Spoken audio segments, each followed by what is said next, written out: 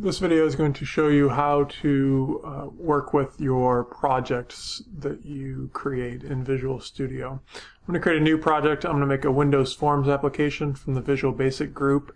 You'll see that you get a name and location when you do that. You want to give your name something descriptive.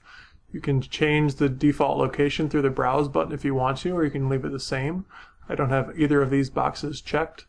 I'm working in Visual Studio Professional 2012, but other versions will work very similar to this. I'm not going to go into any of the design stuff in this video. I'm just going to go into how you save your project, get in the habit of using that Save All button. And you can right-click on your solution, and it's not cut off in my screen recording here, but there's an option there to view this, or to find it in the File Explorer.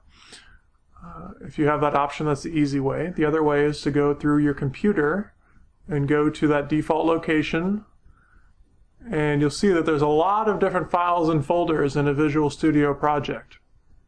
You need to move that whole thing.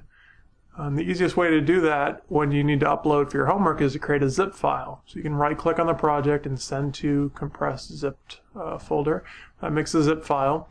Now, if you want to open up your project again, you can click on the SLN file or the VBproj file. If you don't see your file extensions, might have to configure that in Windows. In Windows 8, you can do that through the View menu, and there's checkboxes to show the file name extensions, and you want that. So clicking on the SLN or the VBproj file will open up that project back in Visual Studio.